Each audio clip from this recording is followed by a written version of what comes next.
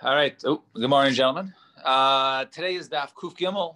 For those of you who have to leave early, if you can't wait around like 13 minutes, the plan is to get to. I think there's a Gufa on Kuf Dalet Amud Aleph, which is like 10 lines down. But once again, the sugya moves. Geshmak sugya Arvib Psachim. So we left off at the Kuf Beis Amud Beis, at 2 lines from the bottom, at the 2 dots. Gufa. Yom Tov Shechal Yisach Ar Shabbos. So we mentioned this yesterday. Yom Tov falls out on Shabbos. I think like this year Pesach, right? So it's Shabbos, and then on Saturday night is ready Lil Yom Tov. Sunday is Yom Tov, right? So it's a 2-day or 3-day, right? So Rav Omar Yakna, right? Actually, this is a little different because this is not talking about Zman, so it's Shvi Shel Pesach, right? So it says, so Rav says, you say Yayin Kiddush Ner Havdalah, right? We're taking out the Zman right now because so we'd be talking about Shvi Shel Pesach because that is the only Yontif that does not have the bracha of Shechianu, right? Zman is Shechianu. So you make the bracha of Yayin, right? Berei Piyah Gofen. Kiddush is you make Kiddush on the Friday night Kiddush.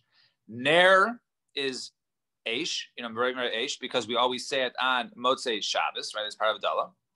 And Hey is Havdalah, right? The Havdalah, basically the bracha of Mavdil, the bracha of Mavdil.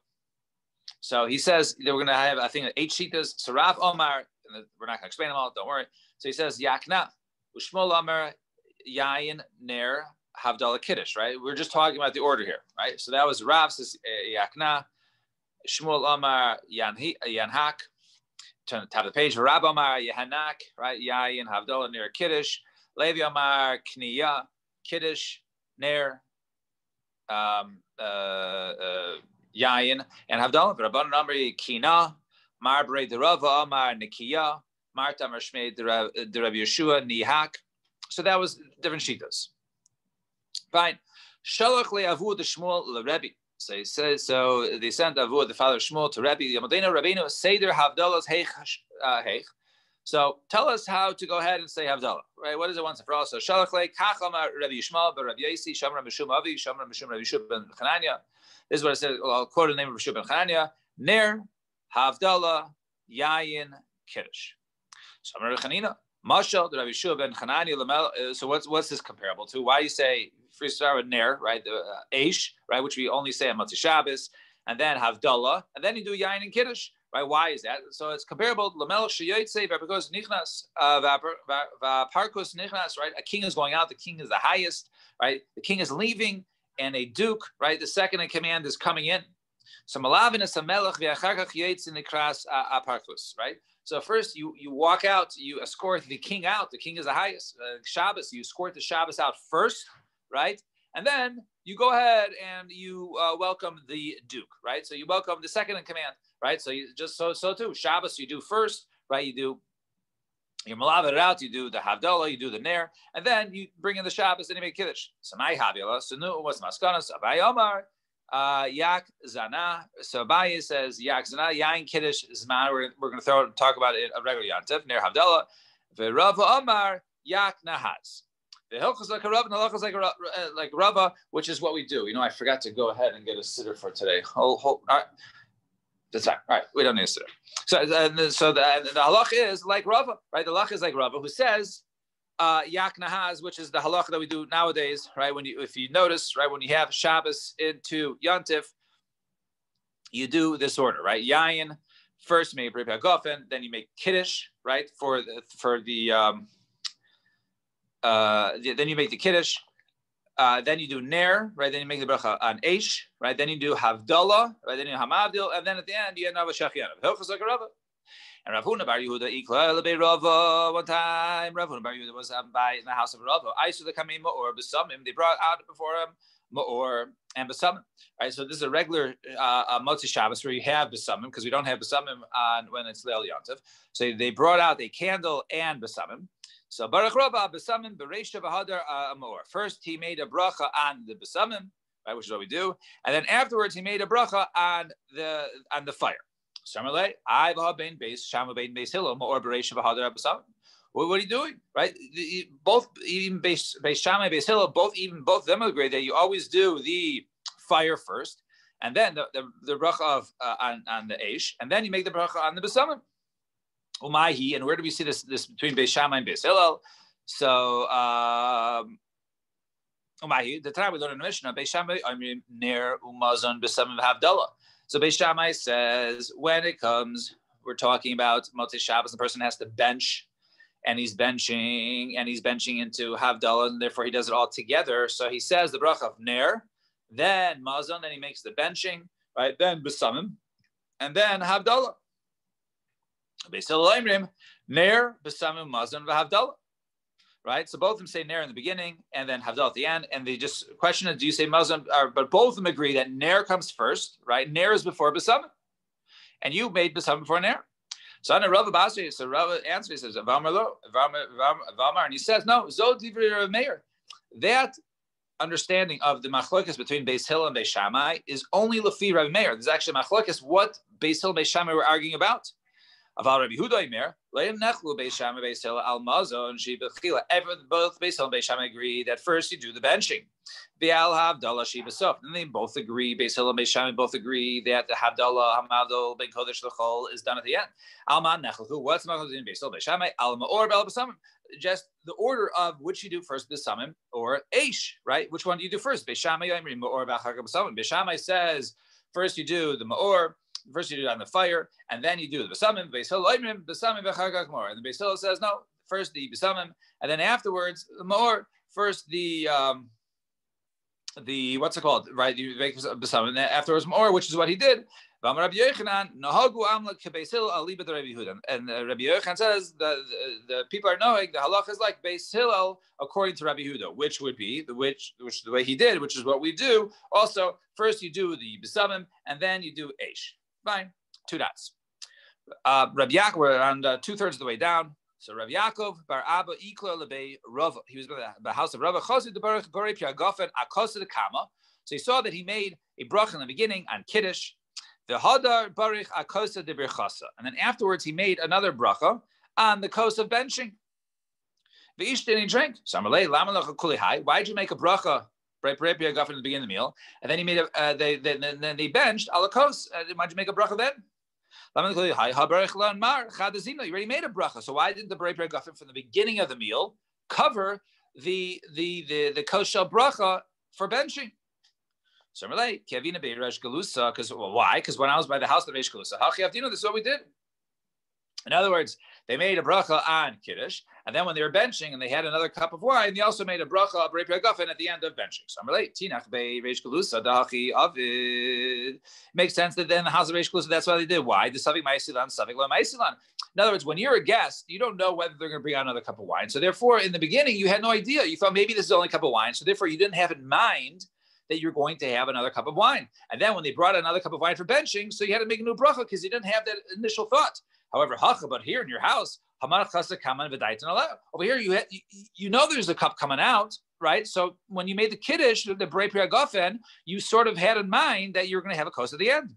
So no, I hold like the Talmid of Rav.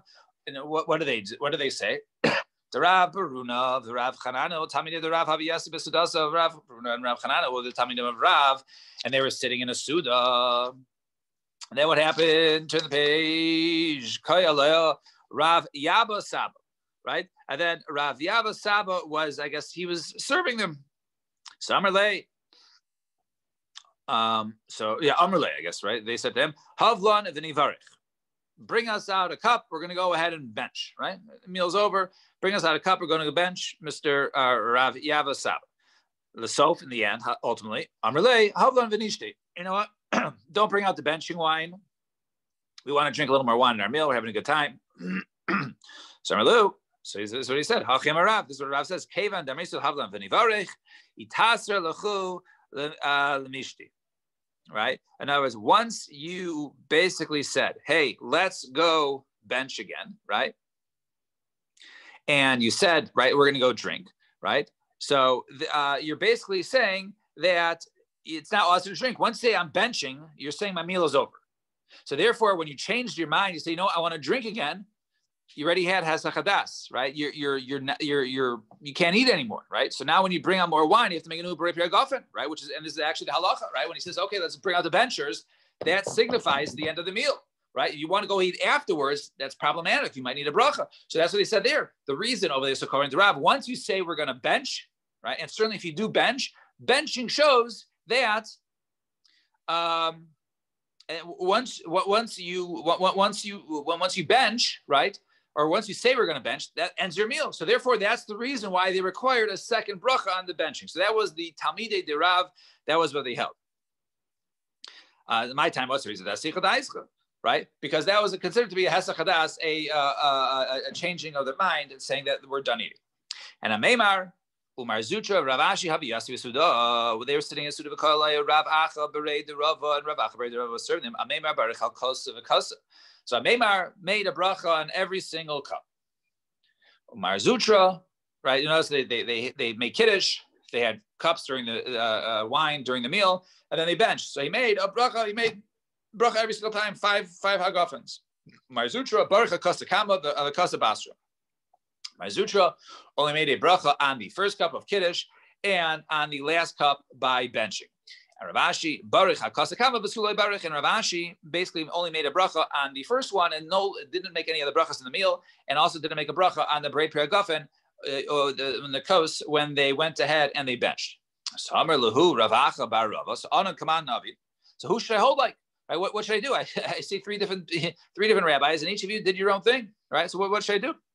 So Amar Amar Nimlach Ana. Me, the reason why I made it every single time was because I kept changing my mind. When I had the Berei Piragafen in the beginning, I thought, okay, I'm not going to have my wine this meal. And then I said, you know what? I'm going to have it one cup. So he brought out one cup, and I made a Piragafen in there, and this is my only cup. And then he changed his mind. He says, you know what? I want to have another one, right? So therefore, he required a cup every single time. Umar Zutra, Omar Ana Kavdi Katami the Rav. Umar Zutra says, no, I hold the Tamid of Rav that when you have your meal, the first Berei Piragafen covers everything. But once you bench, right? Benching is the end of my meal. So therefore, when I make a Berei Piragafen after the benching, right, it shows that I need a new bracha there. Amar, let's focus on Talmidei de Rav. And he argued with Talmidei de Rav. He held that no, the Berei Piragafen, the first one, should cover everything. Why? Because when you have Yontif that falls out on Sunday, so therefore you have, right, the two kiddush, the Havdalah and kiddush together. Voma Rav and Rav says over there, Yakna, right? And over there you say Yayin, right? Kiddush, Ner, Havdalah.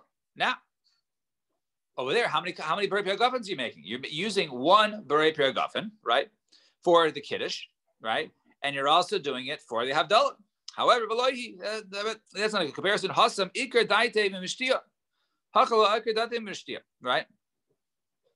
In the case of when you're benching, right? When you're benching, so that's the end of your meal. And that means I'm no longer eating.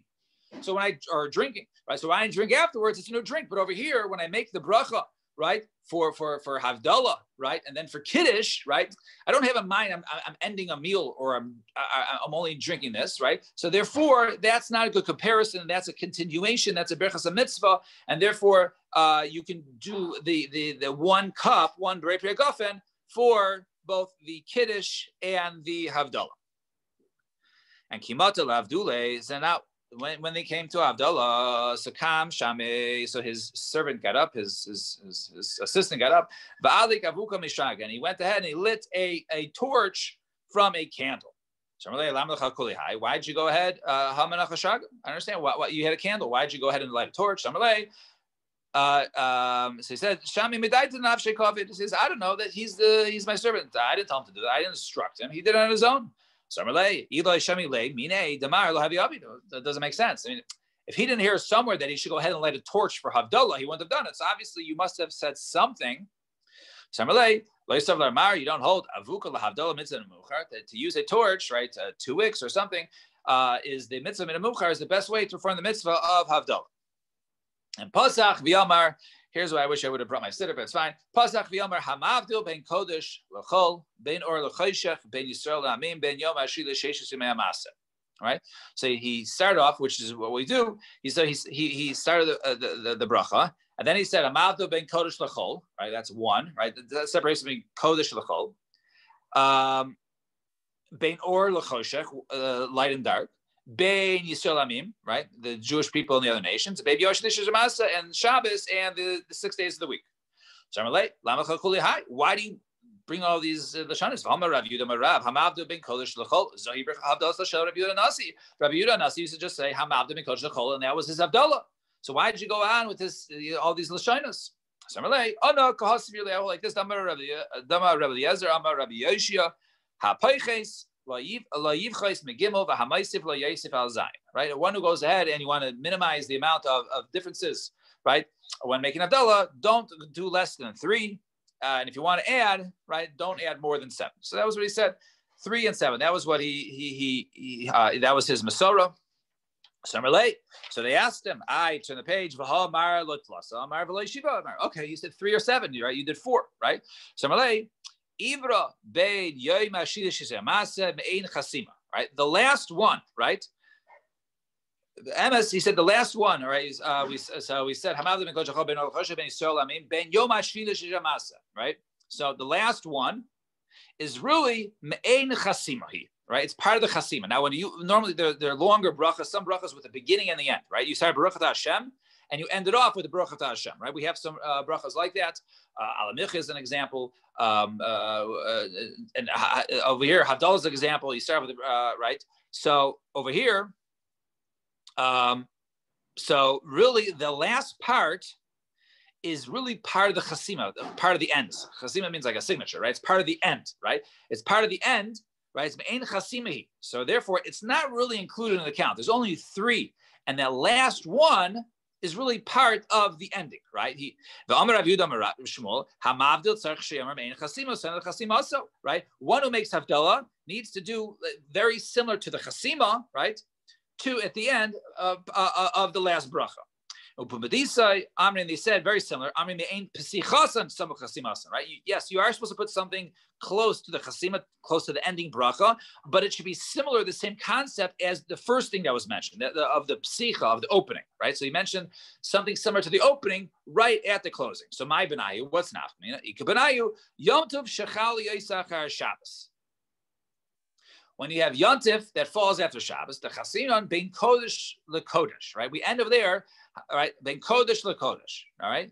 So mandia remain psichas on the one who holds that at the end you're supposed to finish off something at the beginning. So samach lechasimas and loy boy lemeimar bein kedushas Shabbos lekedushas Yontif hivdalta, right? So if you're supposed to say something from the beginning right before the end, so therefore there is no need to go ahead and mention bein kedusha Shabbos lekedushas Yontif, because you start off hamavdo bein kodesh lechol bein or lechoshech, right? You start off the normal one, the difference between Shabbos and the other days, right? You don't mention at all the difference between Shabbos and Yontif, so therefore there is no necessity because you only say something from the beginning, right? By the chasima. However, but like I think the way we hold, right, that you should say something similar to the ending bracha right before the ending. So by the Meimer, therefore you should say, since we're saying Hamavdo ben Kodesh the Kodesh, therefore right before the Chasima we say ben Kedusha Shabbos the Kedushas Yom Tov Hivdalta, right? Because that saying the difference between the Kedusha of Shabbos and Kedusha and Yom Tov is similar to ben Kodesh the Kodesh, and that's the reason why that is mentioned right before the Chasima. All right, we'll stop here at the Gufa for tomorrow, Mr. Shem. Same time. Everyone have a wonderful day, and we will see you tomorrow.